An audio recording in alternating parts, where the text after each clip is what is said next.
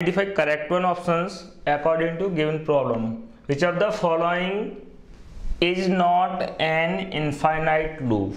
Means इस case में ऐसा कौन सा लूप है जो इनफाइनाइट टाइम एग्जीक्यूट नहीं हो रहा, फाइनाइट टाइम्स एग्जीक्यूट हो? First one option A check करें। ऑप्शन ए के केस में व्हाइल के अंदर कंडीशन सप्लाई किया 1 as a constant value, 1 means condition is true, plus एक कांस्टेंट वैल्यू है, इसका वैल्यू कभी मीनिंग कभी भी चेंज होने के चांसेस नहीं। जब भी कंडीशन टेस्ट होगा एवरी टाइम फाउंड क्या होगा, इस प्लेस पर 1, therefore condition is always true.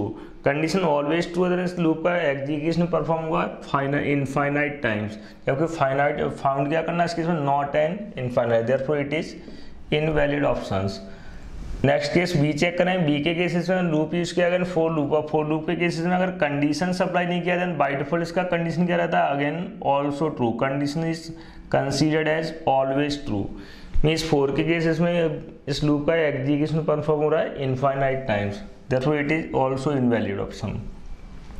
Next one option C. सी के केस में वेरिएबल एक्स यूज किया विद इनिशियल वैल्यू 0।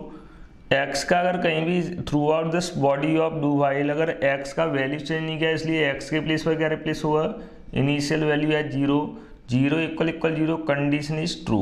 इस केस में कंडीशन का भी फॉल्स होने के चांसेस नहीं, इसलिए इसका भी टाइप क्या है, इनफाइनाइट लूप। लेकिन लास्ट केस में अगर बात करें, लास्ट केस में मैक्रो डिफाइन किया, मैक्रो नेम विथ ट्रू, इस pre processor. Through out programme अगर आप कहीं भी मैक्रो नेम ट्रू यूज करो, ट्रू के प्लेसेस पर इसका सब्स्टिट्यूशन परफॉर्म हो जाए 0। जहाँ भी प्रोग्राम में ट्रू रिटर्न है, ट्रू के प्लेस पर क्या रिप्लेस करा लेंगे, सब्स्टिट्यूशन है 0, 0 means condition is false, therefore it is not an infinite loop, it is a finite loop. Correct option is D.